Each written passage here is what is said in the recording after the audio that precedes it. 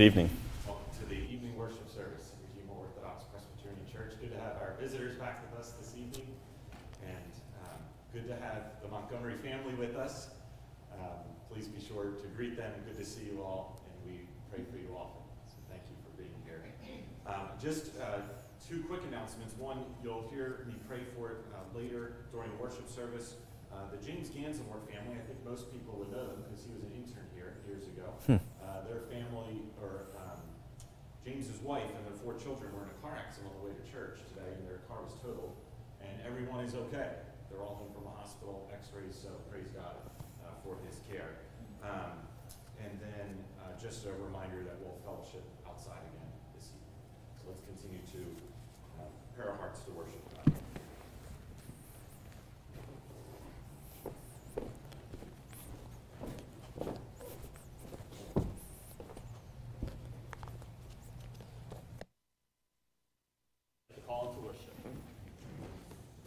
You who fear the Lord, praise him. All you offspring of Jacob, glorify him. And stand in awe of him, all you offspring of Israel. For he has not despised or abhorred the affliction of the afflicted, and he has not hidden his face from him, but has heard when he cried to him. From you comes my praise in the great congregation. My vows I will perform before those who fear him. The afflicted shall eat and be satisfied. Those who seek him shall praise the Lord. May our hearts endure forever. Let's turn to number 9 in our Trinity hymnals and sing together, All You That Fear Jehovah's Name, number 9.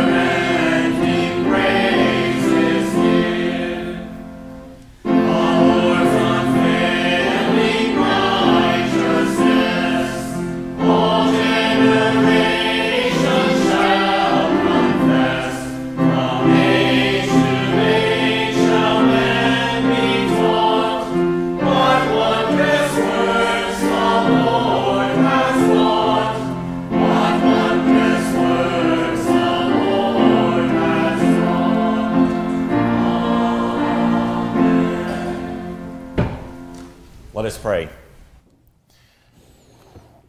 Our God and our Father, we are gathered before you this evening through Jesus Christ, your Son and our Lord, for we fear the great name of Jehovah. We stand in awe before your face, that you would enable us by your Spirit to approach your holy presence. We praise you, our Father, for electing a people for yourself before the foundation of the world and sending your only Son, Jesus Christ, to be our Redeemer. We adore you, Lord Jesus, for you are before all things. In you all things consist. You are the head of the body, the church. You were in the beginning. You are the firstborn from the dead, and in all things you have the preeminence. In you all the fullness of the Godhead dwells bodily, and we adore you, for you have reconciled all things to yourself, having made peace through your blood on the cross. We thank you, Lord Jesus, for not leaving us comfortless, but sending your Spirit. We ask that the same Spirit that raised up our Lord Jesus Christ would descend on us this evening, that we might worship you aright, die more and more unto sin, and live more and more unto righteousness, until that day when we shall be like you, for we shall see you as you are. These things we pray and ask in the name of our triune God, Father, Son, and Holy Spirit. Amen. Our scripture reading this evening will come from the book of Psalms, chapter 1. Psalm chapter 1, this can be found on page 568 in your pew Bible. Let's give our attention to the infallible Word of God. Blessed is the man who walks not in the counsel of the wicked, nor stands in the way of sinners, nor sits in the seat of scoffers. But his delight is in the law of the Lord, and on his law he meditates day and night. He is like a tree planted by streams of water, that yields its fruit in its season, and its leaf does not wither. In all that he does, he prospers. The wicked are not so, but are like chaff that the wind drives away. Therefore, the wicked will not stand in the judgment, nor sinners in the congregation of the righteous. For the Lord knows the way of the righteous, but the way of the wicked shall perish. May the Lord sanctify us through his truth. His word is truth. You may be seated. Let's sing praise to the Lord our God with hymn number 235, All Glory, Laud, and Honor.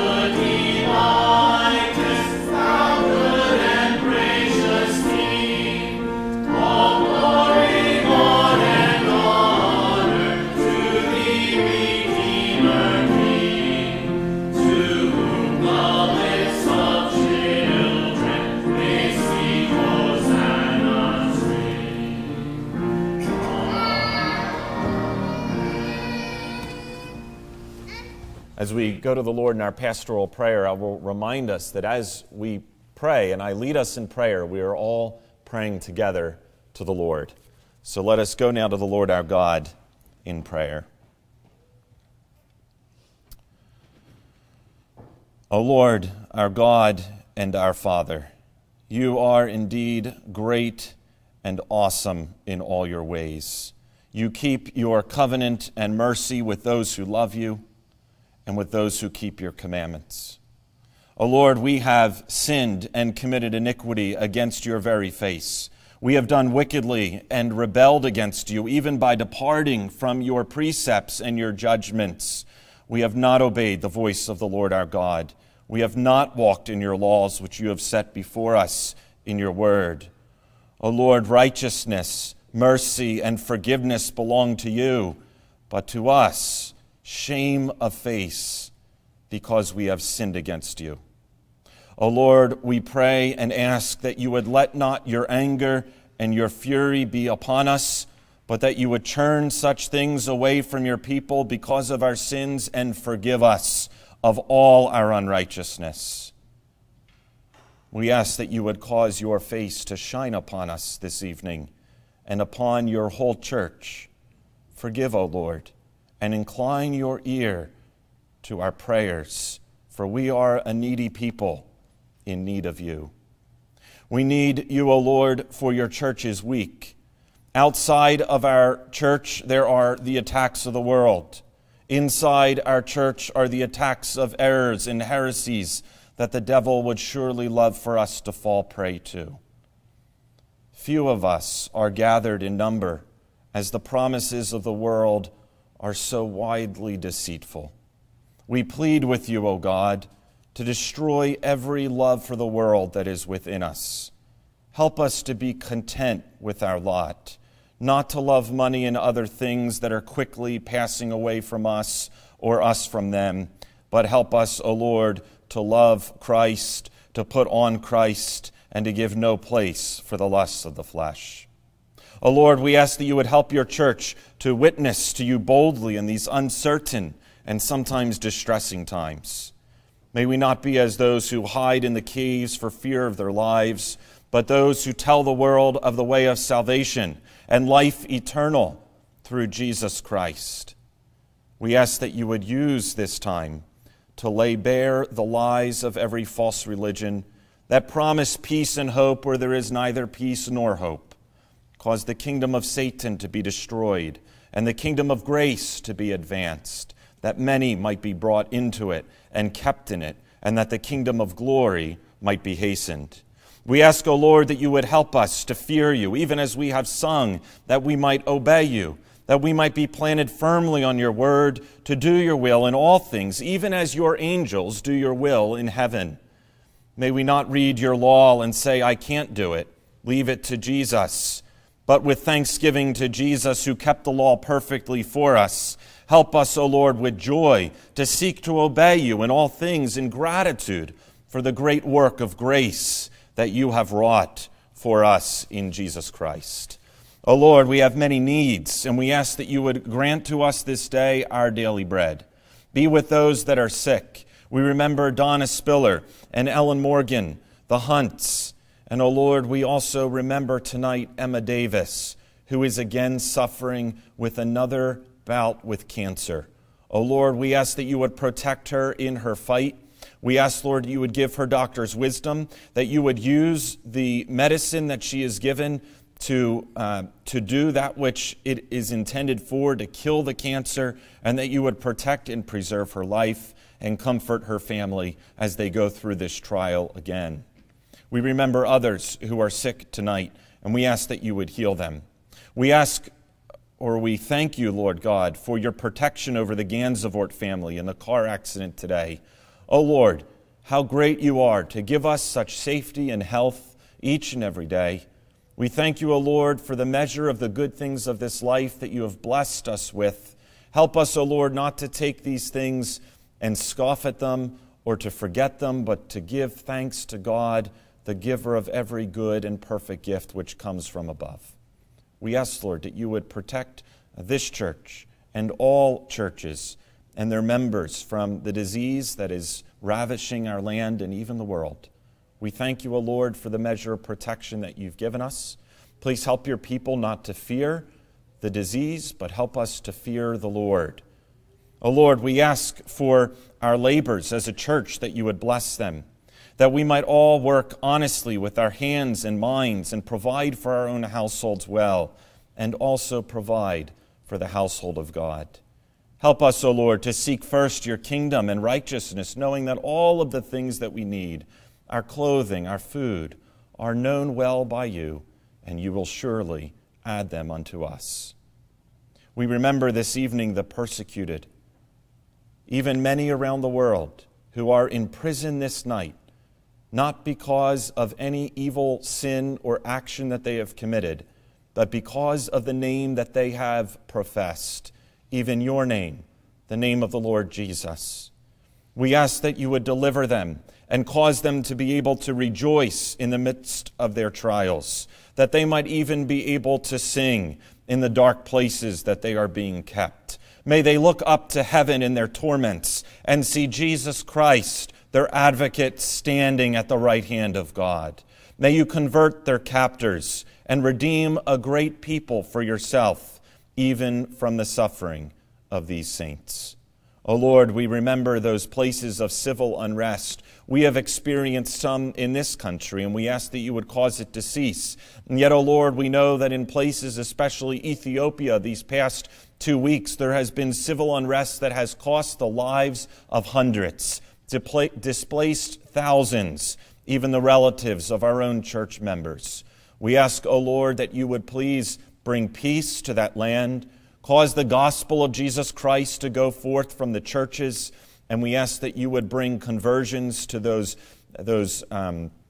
different tribes and groups of people who are at war with each other. May they be at peace through the Prince of Peace, Jesus Christ. We ask, Almighty God, that you would give to us the heart of forgiveness and kindness, even that we might forgive one another, trusting that as we forgive others, we can have confidence that our God and Father in heaven will forgive us. Forgive us, O Lord, for holding grudges against one another. May we not be filled with pride, but may we esteem each brother and sister in Christ as higher than ourselves. Help husbands to love, honor, and cherish their wives. Enable wives to love, honor, and obey their husbands. Strengthen children in obedience to their parents, that we as families, as individuals, as a church, might show forth the grace, glory, love, and honor of Jesus Christ, even in the way that we love one another. We ask, O Lord, that you would please keep us free from temptations and sins. Free us as a country and as a land from the sin of pornography and all manner of lust, and remove it, O Lord. Remove it from our homes, from the internet. Remove it from this land, and especially, O Lord, from our minds and our heart. Please remove greed and envy and pride and all manner of sin from us. Grant to us the whole armor of God, that we might be able to stand against the fiery darts of the evil one. And as we stand, O Lord, to contend earnestly for the faith that was once delivered to the saints in all ages.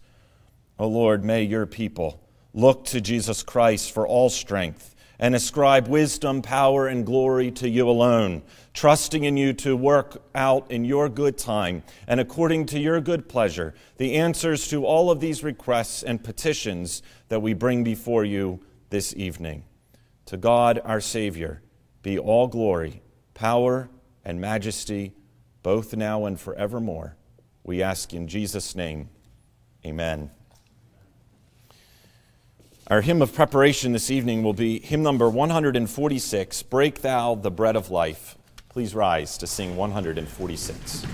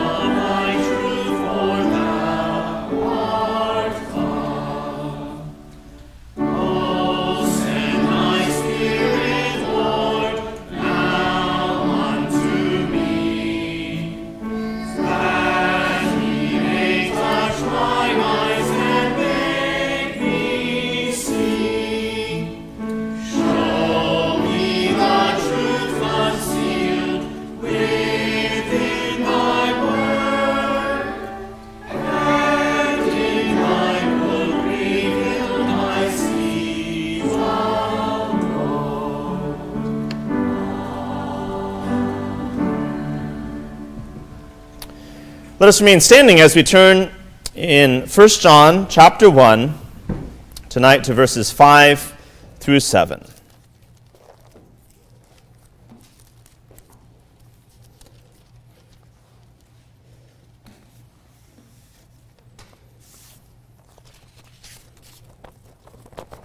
First John chapter 1, beginning at verse 5. Let us give our reverent attention to this God's very word. This is the message we have heard from him and proclaimed to you, that God is light, and in him is no darkness at all. If we say we have fellowship with him while we walk in darkness, we lie and do not practice the truth. But if we walk in the light as he is in the light, we have fellowship with one another, and the blood of Jesus his Son cleanses us from all sin. The grass withers and flower fades, but God's word abides forever. You may be seated.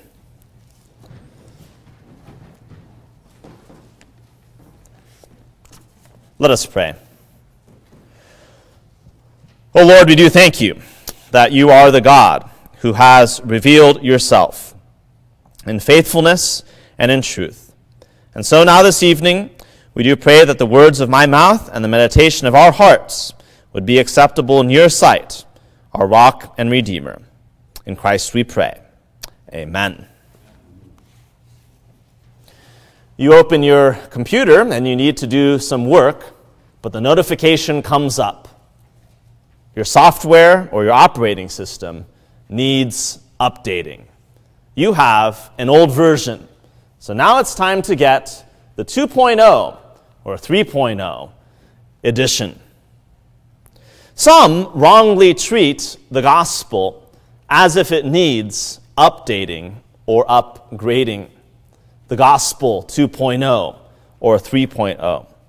But as we saw this morning, the gospel as proclaimed by the apostles and delivered to the church is unchanging. It needs no amendment, no addition, no supplementing. For as it is given, it is sufficient and it is perfect, because it gives to us our perfect Savior and his finished work. In verses 1 through 4, we saw that this was called the Word of Life. Tonight, we come to verses 5 through 7, and this Word of Life is now the Word of Light.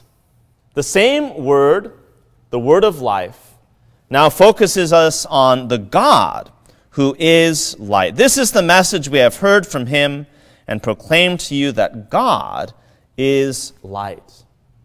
This statement really will set the theme for the first part of 1 John.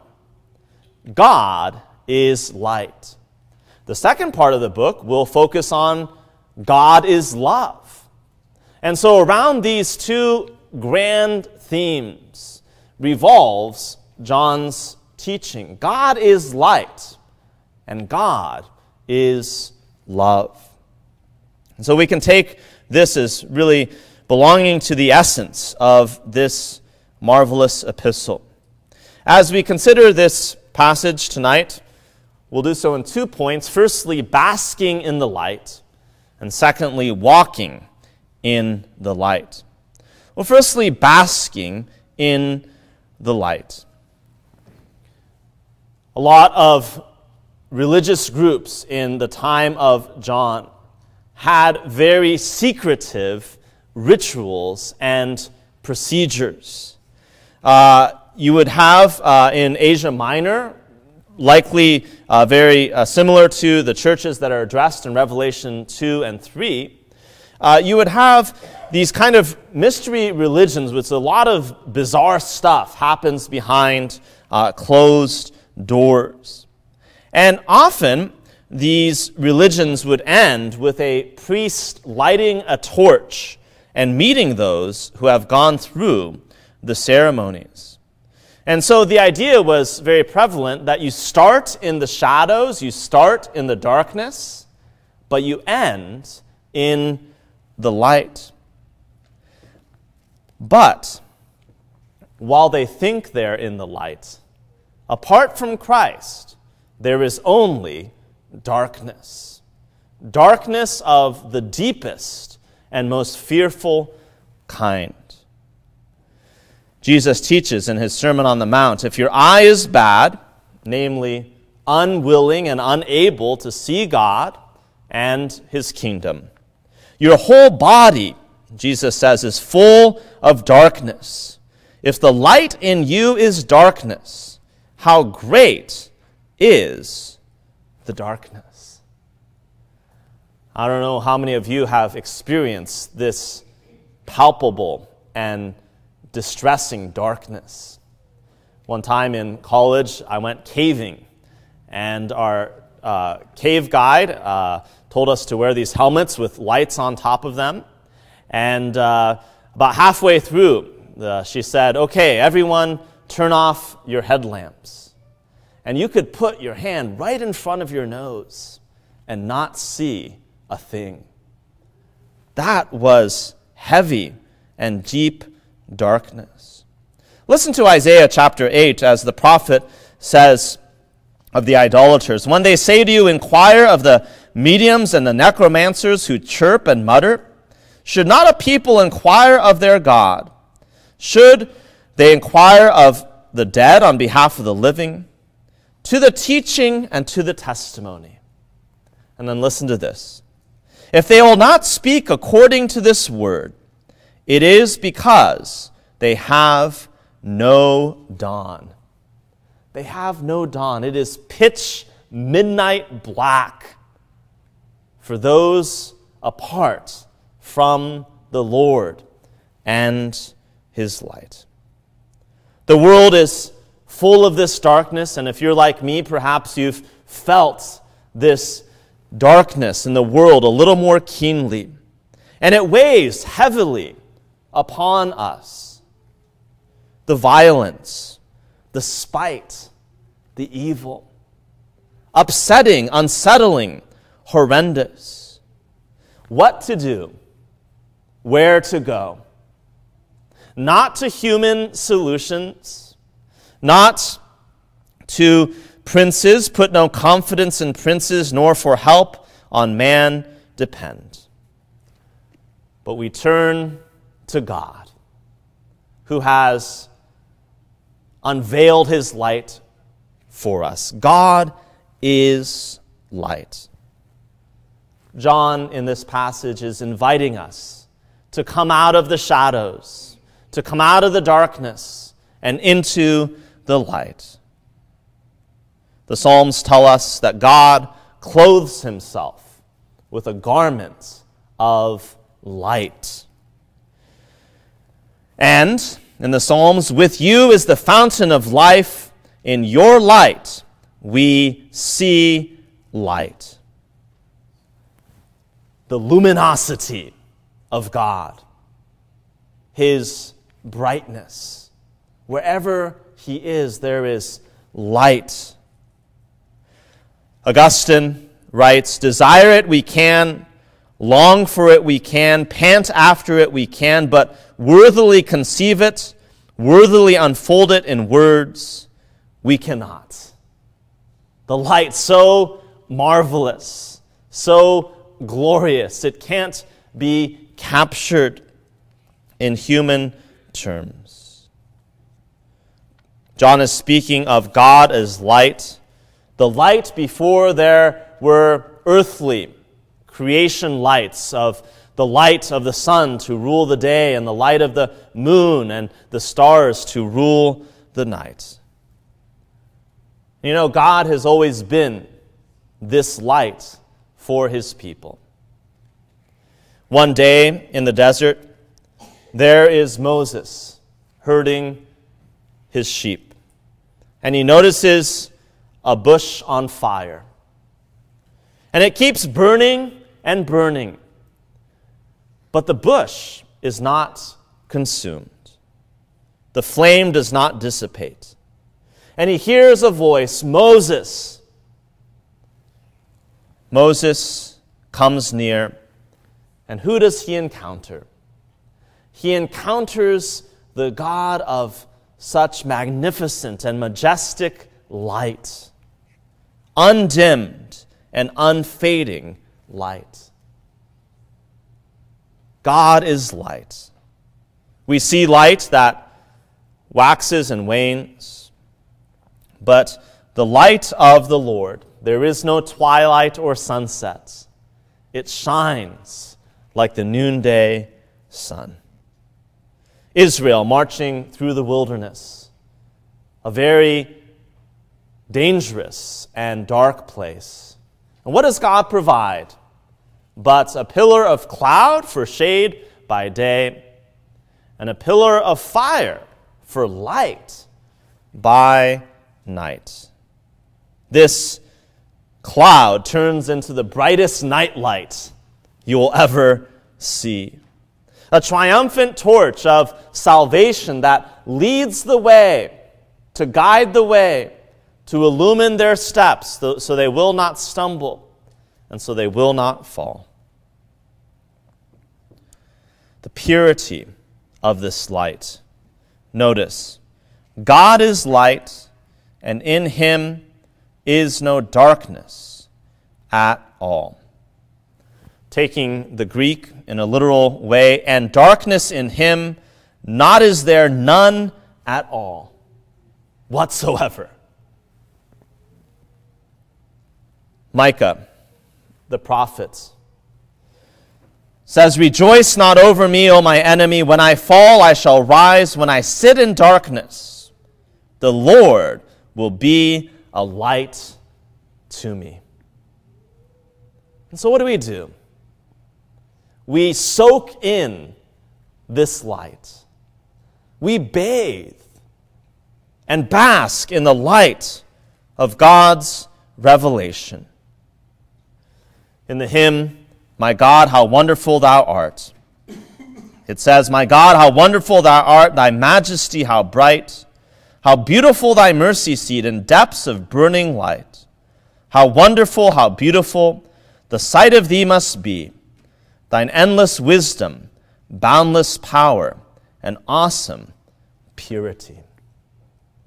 God is light.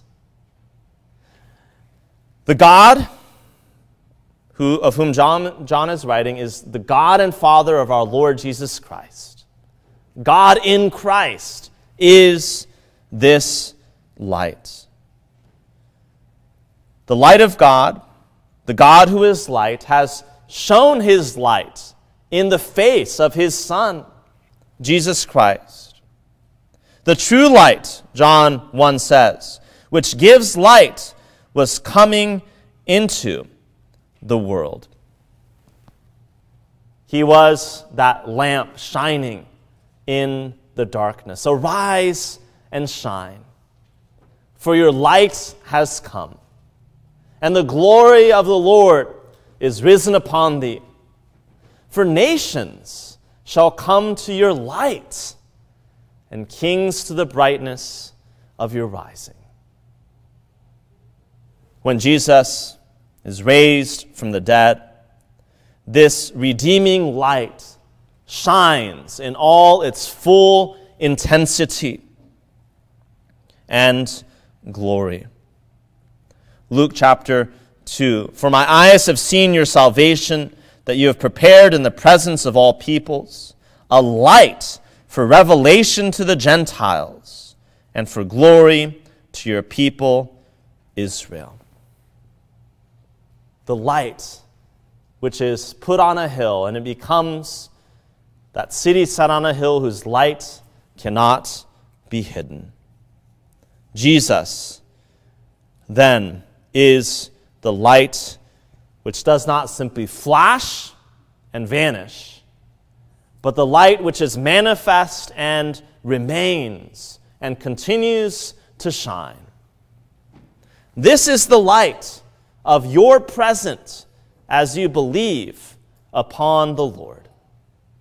Jesus promises, "Whoever follows me will not walk in darkness, but have the light of life." This is not only the light of your present, but the light of your future as well. The light of your hope ahead.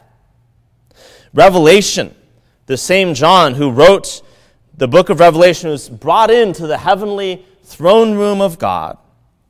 And what does he notice? The whole place is saturated and filled with light.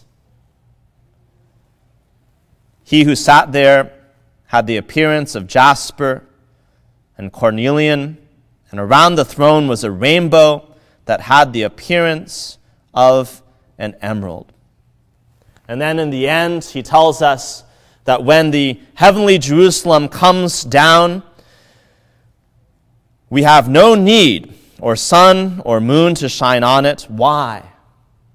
For the glory of God gives it light, and its lamp is the Lamb. Have you seen this light?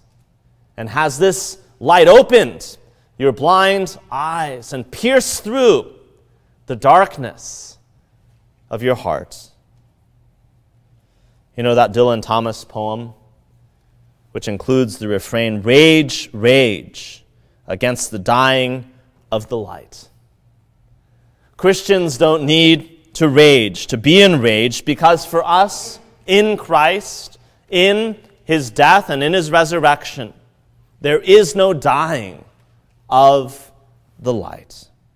God in Christ shares his light with us, sheds his light upon us in our hearts, and not even death can snuff out that light. God is light, and in him there is no darkness at all. Let us bask in this light and enjoy this light and worship in the light. But secondly, we walk in the light. Verse 7, "But if we walk in the light, as he is in the light, we have fellowship with one another, and the blood of Jesus his Son cleanses us from all sin." In the book of Job, chapter 24, we read, "There are those who rebel against the light." In other words, there are those who, knowing there's light, choose to turn their backs on it and walk in the darkness. John chapter 3 says the light shines in the darkness, but the darkness, those in the darkness, they love the darkness more than the light. Why? Because their deeds were evil. The light which comes to expose and which comes to unveil what is really taking place, the darkness wants to flee and wants its own position. But for us, Christians who have fellowship with God, cannot remain in the darkness. Paul tells the Ephesian Christians, "For at one time you were darkness, but now you are light in the Lord." As we sing in the hymn, "Thine eye diffused a quickening ray, I woke, the dungeon flamed with light." We walk in the light. There is no dark side to God. In him there is no darkness at all. When we experience a summer's day, soon, without warning, a cloud could appear and bring rain and bring shadows and bring darkness. And so often we live our lives, and if something good happens, if we are the beneficiaries of a gift, we have this fear, well, something menacing and upsetting could be right around the corner. I've experienced success in my work or financially been blessed, or things seem to be going well with my family, and there is this gnawing sense inside, but what's around the corner? In pagan religion, there was this idea that the gods were capricious, and irrational, that at any moment they could fly off the handle. So Zeus, one moment, could favor you, but in the next moment could judge you. And so what John is reminding us here is, as God is light and in him there is no darkness at all, not to be afraid, because his perfect light has cast out the darkness, as he'll say later on in his letter. Perfect love casts out fear. And so we will not be punished. We will not come into judgment because we have passed from darkness to light. Psalm 112, light dawns in the darkness for the upright. Why? For God is gracious, merciful, and righteous. Now, if God is light and in him there is no darkness, what does that mean for our Christian lives? It means for us, as we walk in the light, there should be no dark side to our lives either. There should be no gray areas, for that matter. We can't be children of the day and then wake up in the middle of the night and go about performing sinful and evil deeds. What fellowship, Paul asks, has light with darkness? What fellowship has Christ with Satan? Notice the three if we says in this passage. Verse 6, if we say we have fellowship with him. Verse 8, if we say we have no sin. Verse 10, if we say we have not sinned. See, in all of these, John heads us off at the pass and answers the objections. So, people of God, we cannot have friendship and closeness with God while at the same time neglecting or forsaking the light of his word in our lives. There's no backdoor alliances or handshakes that can be made, because light cannot sit across from the table from darkness and enter into a negotiation and compromise. That's ludicrous. We can't have it both ways, John is saying. If we walk in the light as he is in the light, we must put off all the deeds of darkness. If we walk in the light as he is in the light, we have fellowship with one another, and the blood of Jesus, his Son, cleanses us from all sin. If we walk in the darkness, verse 6, while we claim to be in the light, notice what he says. We lie and do not practice the truth. Now, this is a rather surprising phrase, isn't it? We think of truth as something we believe, something we see. But John has a distinctive way of putting it. Practice, to carry out, to walk in the truth. How does one do truth? It can be understood against the Old Testament backdrop and use of this phrase, meaning to practice fidelity or walk in faithfulness. Genesis 47, verse 29, Jacob to Joseph, and when the time drew near that Israel must die, he called his son Joseph and said to him, if now I have found favor in your sight, put your hand under my thigh and promise to deal kindly and truly with me.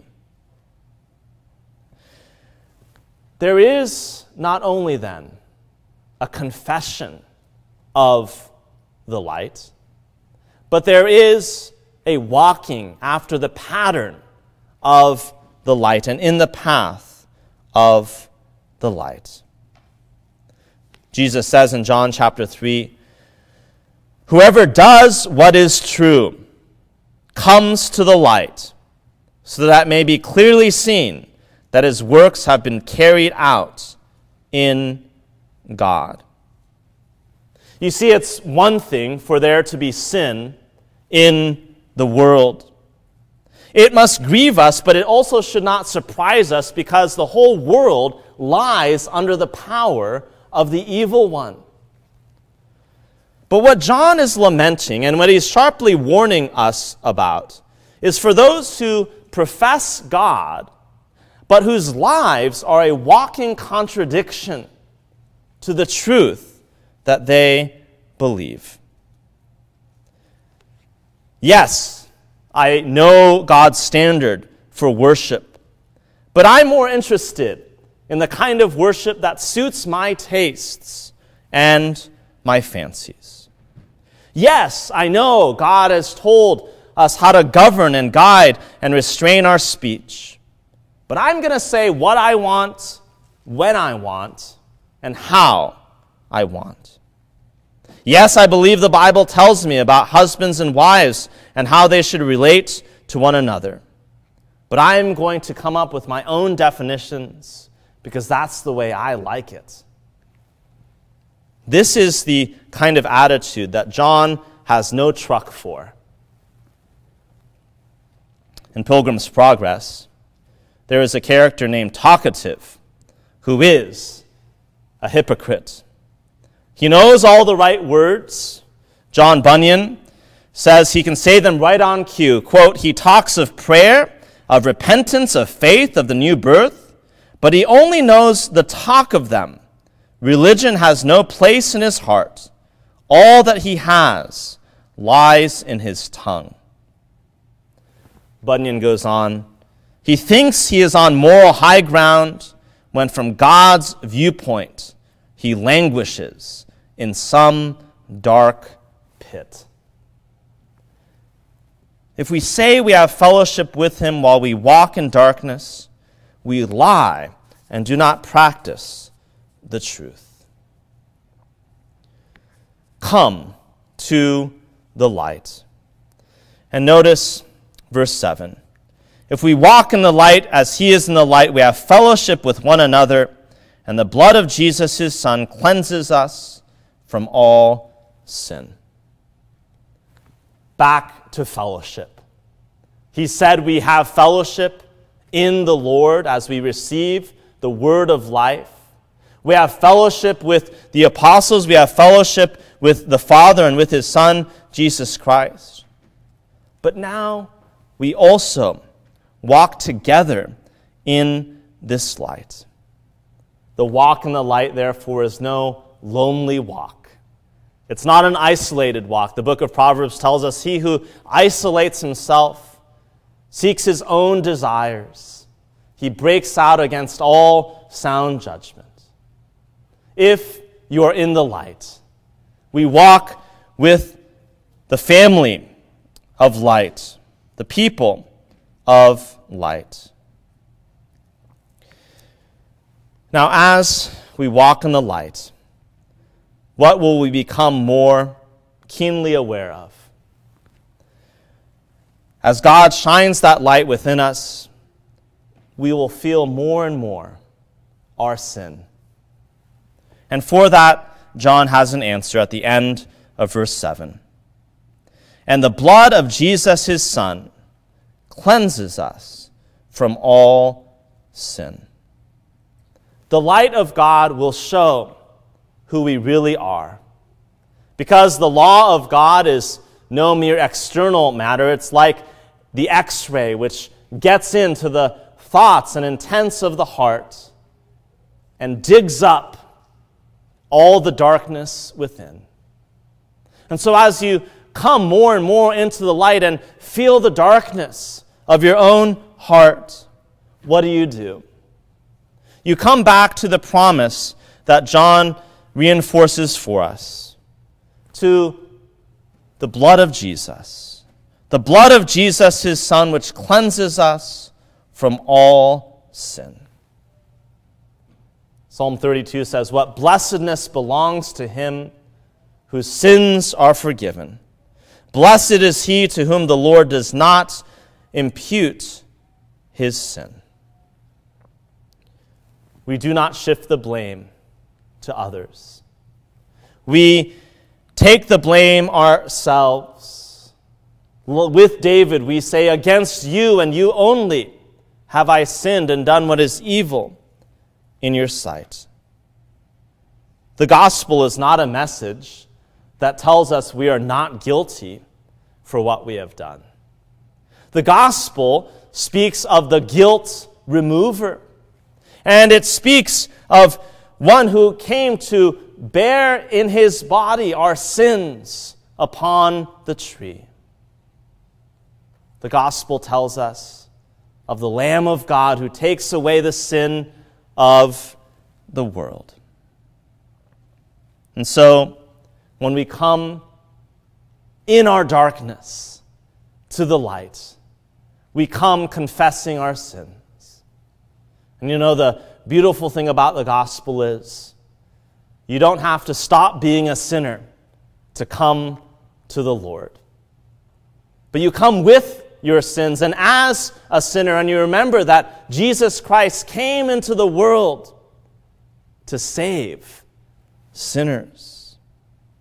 When you look at the law of God and think, I'm guilty of that, God answers back at the cross, I have made a provision for your guilt.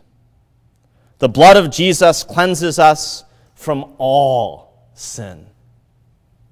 Isn't that wonderful? Every sin. The sin of greed, yes. The sin of pride. The sin of idleness. The sin of bitterness. Each and every one of them. Jesus has shed his blood and washed us clean. Dear dying Lamb, your precious blood will never lose its power till all the ransomed church of God be saved to sin no more. And so let us bask in the light, walk in the light, and let us remember that full provision God has made in reconciling us to himself through Christ, the light of the world. Let us pray. Lord, we thank you for your word. We thank you for the consolation and peace that we have through it. And so we do now pray that you would write this word upon our minds and hearts, and that we would indeed be those living epistles that you have written by your Holy Spirit. We rejoice in you and in your salvation. In Christ's name we pray. Amen. Let us close together as we sing number 518, standing together, Christ of all my hopes the ground. Number 518.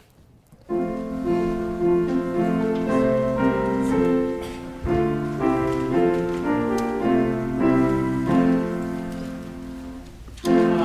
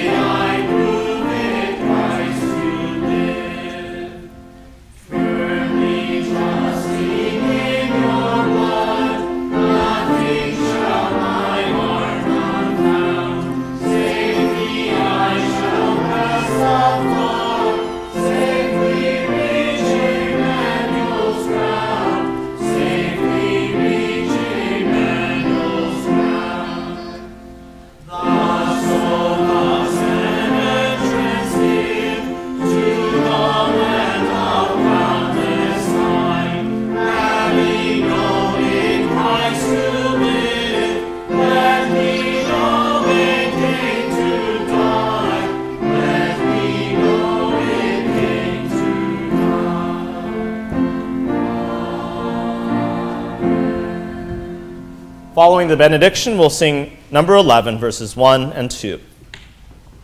Receive his blessing, the grace of the Lord Jesus Christ, the love of God the Father, and the fellowship of the Holy Spirit be with you now and always. Amen.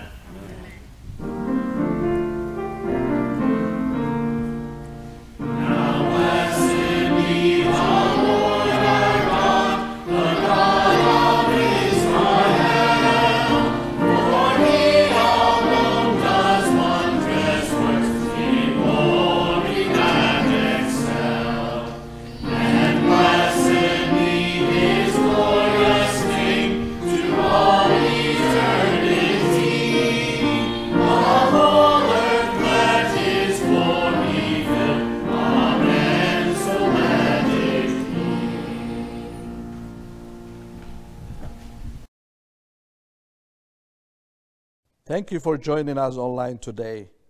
We believe the Bible to be the true and inerrant Word of God, the only infallible rule of faith and practice.